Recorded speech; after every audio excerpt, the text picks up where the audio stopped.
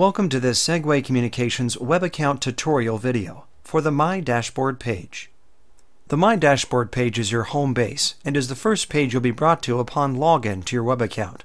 You can get back to this page at any time by selecting the Home icon from the sidebar. From your dashboard, you can easily jump to any section of your web account. You can use the sidebar icons, which jump to the most popular pages, the side menu, which can be hidden or shown, or the quick links along the bottom of the dashboard interface. If you access your web account from a smartphone or tablet device, please note that the menu is in the upper left corner, and the former sidebar icons can be found in the upper right corner.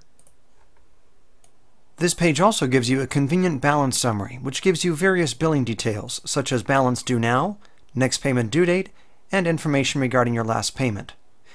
There is also an account summary, which provides the total count of your packages, the total cost for those packages, as well as total mailbox count and user count.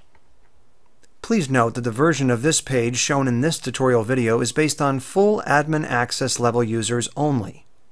Other access levels exist where balance summary, account summary, and various quick links as well as menu options and sidebar icons may or may not be available based on restricted access. If you need to change your access level, please contact your account administrator or contact our customer service department. We hope you've enjoyed this tutorial. Thanks for watching.